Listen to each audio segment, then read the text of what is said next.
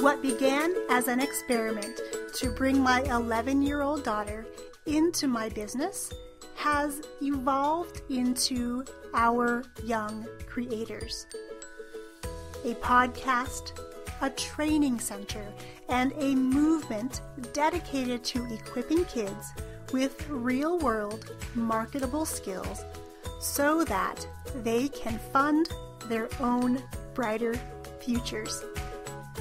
We're here to inspire you to turn consumption time on devices into creation time and use technology as a tool to bond and not bicker with your kids.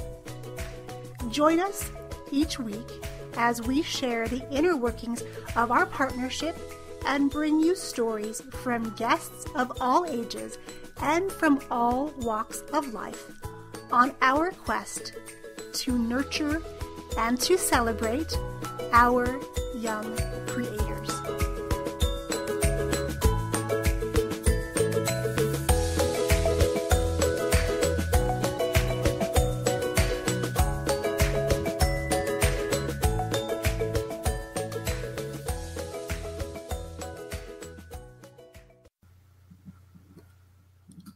Are you a good storyteller?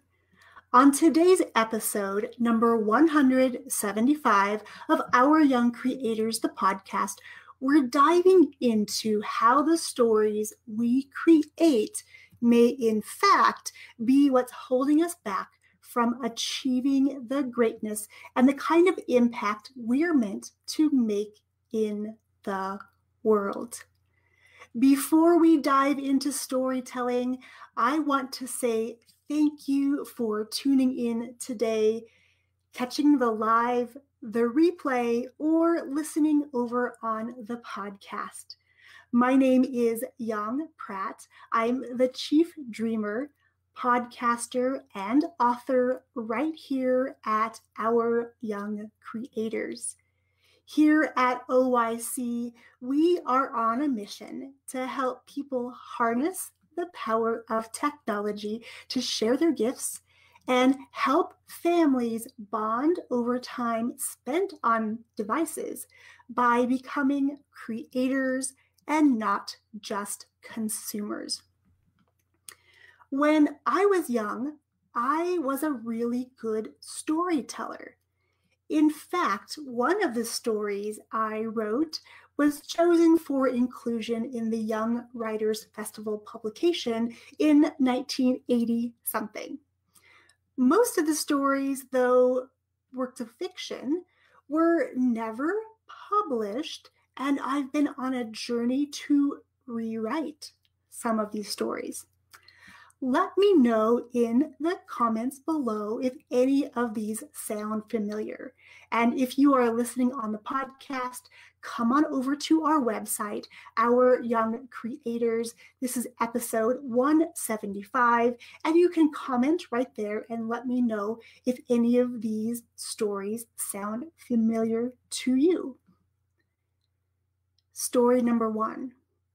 What I have to say isn't important, so I just won't speak up in class or in the community, even if I know the answer or have a solution. Story number 2. I'm not smart enough because I only scored X on this certain test. Story number 3. Because I don't have a degree in X, people won't listen to what I have to say. Story number 4. I'm shy, or I'm an introvert. And story number 6 is one that you can just fill in the blank. When we're growing up, we write these stories for ourselves based on our experiences, our relationships, and what we perceive to be failures according to our own internal set of standards. I wish I had learned that it's through making decisions that we learn and grow. I wish that I learned that mistakes were to be celebrated and not shunned.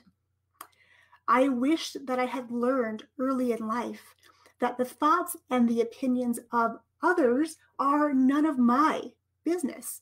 Their opinions are theirs and belong to them and not me. For years, I let these stories define me.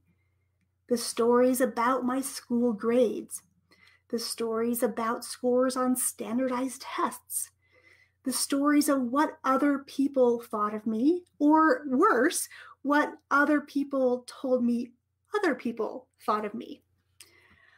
I lived the story of a victim as a resident on Comparison Island. You know, that place where you compare your successes to others and yours don't quite measure up. That's what I call Comparison Island. Today, I believe that each of us is exactly where we need to be. And we need to make mistakes in order to learn the lessons that will help us in the future. We all write stories throughout our lives. And the best part about being the author of these stories is that we can choose to rewrite and edit any of them at any time. When I review the series of choices I've made in my life thus far, I can absolutely identify the times when I let myself be defined by external factors and the times when I wasn't being true to myself or my gifts or my calling. Those were the times I can tell you with absolute certainty that I struggled both personally and professionally. However, the silver lining here is that now that I've learned those lessons, I can use and apply them in my life now to help me move myself further down my path. The stories that I wrote for myself about how and why I was struggling, how I was blaming others, my lack of confidence, though I didn't, of course, see it at the time, led to some of the best decisions I've ever made. They led to me opening my brick and mortar performing arts school way back in 2001. They led me to my husband, who I married and now have two beautiful kids with. They led me to the first iteration of the podcast, Raising Smart Kids, and then the second iteration, Raising Smart Kids 2.0. And of course, now the podcast is called Our Young Creators. It was the journey from the depths of my stories that led me to write my first book 3 years ago. The book is called Raising Superheroes: How to Unleash Your Child's 8 Superpowers and Propel Learning Through the Arts. The book is a guide to understanding, supporting, and encouraging our kiddos to embrace who they are and the gifts they have been given. It's a guide to help us as parents understand ourselves better so we can help our kids that much more and help them grow into the superheroes they're meant to be. It's also a guide that helps us have conversation with educators and administrators to advocate for our kids and really stand up for them in a meaningful way that's going to help contribute to their success, not the success of everyone in their class. Well, I hope that by me sharing my stories of these things that I've rewritten over the years and that I'm learning to rewrite so these stories don't sabotage me, but instead serve me. I hope that by sharing them, you're beginning to think about the stories you may have written in your life and the ones you want to write from here on out. Do you need to rewrite some of your stories so that they serve you? Are there chapters in your story that need to have additions made to them? Maybe they need a sequel. And what about your kids? Do the stories that your kids are writing now, are they serving them or are they sabotaging them? How can you, as a parent, help your kids write stories that are going to serve them for years to come? If you're ready to embrace your gifts, share them with the world, all while bonding with your kids over the devices they're already using, I'd love to invite you to join us in round number 3 of Podcast in a Weekend. We kick off on Friday, November 16th at 8 a.m. Pacific Standard Time.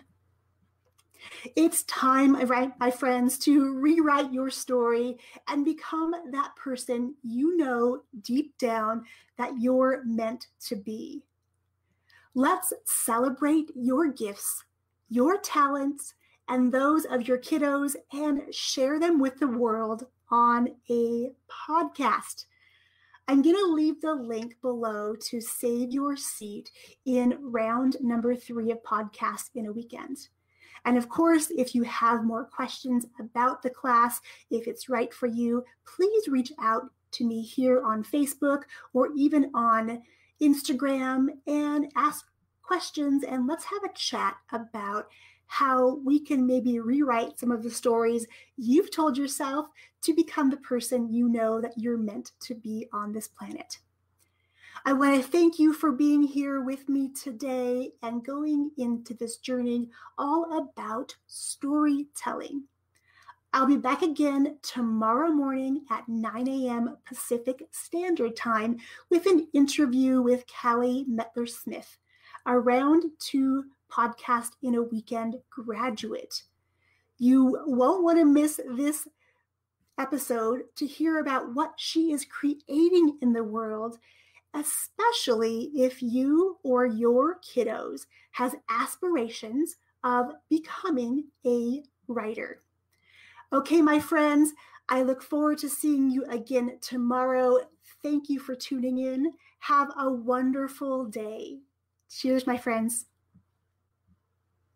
If you're ready to harness the power of technology and get your message out into the world in a big way to make the impact you know you're meant to make for yourself, for your business, or with your family, head over to bit.ly/podcastinaweekend and save your seat in round number 3, which kicks off on Friday, November 16th. Save your seat now for Podcast in a Weekend at bit.ly/podcastinaweekend.